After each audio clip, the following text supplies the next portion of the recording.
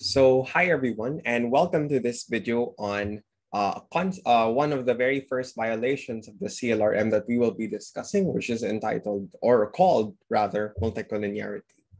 So what is multicollinearity first and foremost? Well, multicollinearity persists when the independent variables are highly correlated to other independent variables. So if you recall, right, if we have a regression equation, say y sub I is equal to beta naught plus beta 1 x1 plus beta 2 x2 plus u sub I, that's your error term. Well, in this case, you have two independent variables, and then you have one dependent variable. And our assumption, right, when we discuss the assumptions of the classical linear regression model, was that the expected value of x1 conditional on x2 is equal to 0, and the other way around as well. In generalizing it for any n variable CLRM, it should be that the expected value of x sub I, x sub j is equal to 0 for all I is not equal to j. That just means that two different independent variables are not related to each other, right? Because they are independent, they are called independent, so they should be independent, not just for the with the error term, but also with other independent variables. So what happens when we cannot satisfy that assumption? What happens is there exists a degree of multicollinearity, right? So that's what multicollinearity is about.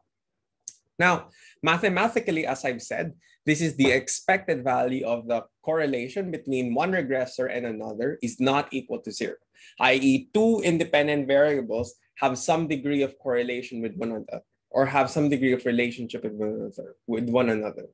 Okay.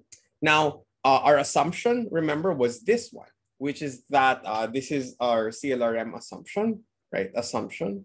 And what we said was we don't necessarily want an independent variable to have to have some correlation with another independent variable, and that's just because it has if it does have a relationship with other independent variables, as we will see in this video, there will be some consequences to that, right? There will be some consequences to that in terms of the properties of the estimators and the general robustness of the particular model. So let's ask a couple of questions with this one. So if you ask a typical econometrician, well, is the mere presence of multicollinearity a big problem? The answer to that is not necessarily, right? A lot of econometricians believe that multicollinearity is innate or ever present in multivariate models. And that's because when we have independent variables on one side of the equation, it's sort of because the world is heavily interconnected, there are many relationships that cross paths in some or in one way or another. It's hard to find two exact things that are truly exogenous from one another. You can maybe find that in a very experimental setting, but in the real world, when you deal with actual data, that sort of exogeneity doesn't necessarily exist across different independent variables, right? Now, when does it become a problem? So if the presence of it is not a problem, okay, not really an issue, then how does it become a problem? Why are we even discussing it? Well, the real problem, okay, so when do we deem multicollinearity a problem, is if the degree of multicollinearity is quite severe, right? That's when it becomes a big issue, okay? And severe multicollinearity can do a lot of harm to the adequacy of your estimates, do a lot of harm. Now, I'll preface it by saying that the estimator that you get still remains unbiased and fairly consistent, but it is no longer efficient, and that there are a couple of other things that may affect it, which we will discuss in a succeeding video. So, case in point, multicollinearity is not necessarily a problem of presence. It is more a problem of degree or severity, right? Multicollinearity is generally assumed to be innate in a model. However, right, if it is severe, then it may cause a lot of trouble for you, right? So it's a problem more of degree or severity. Now, in our class, we're going to discuss three main degrees of multicollinearity. The first one is tolerable, which is generally okay, although what we want purely in real life is truly exogenous, but as I said, many things in life will cross paths eventually. Two is dangerous, which is a detriment to the quality of our model. And the last is perfect, wherein our model will not run at all, or it will drop an erring variable. So let's discuss these three degrees. The first degree is tolerable multicollinearity, and it just means that the correlation between the independent variables aren't necessarily high, or their correlation is relatively insignificant. Hence, it's just a presence, it's just there, but it's not a severe presence, right? And basically, that's quite a straightforward definition when we deal with tolerable multicollinearity. On the other hand, dangerous multicollinearity is when the correlation between regressors is quite high, whether that's in a positive or in a negative direction. Hence, apart from it being there, the severity is also there, right? So the magnitude is there as well. And this may lead to many consequences, which we will discuss in another video. The last one is perfect multicollinearity. And this is a type of multicollinearity that exists if an independent variable was fully able to explain the variation in another independent variable, right? So for example, consider this hypothetical model.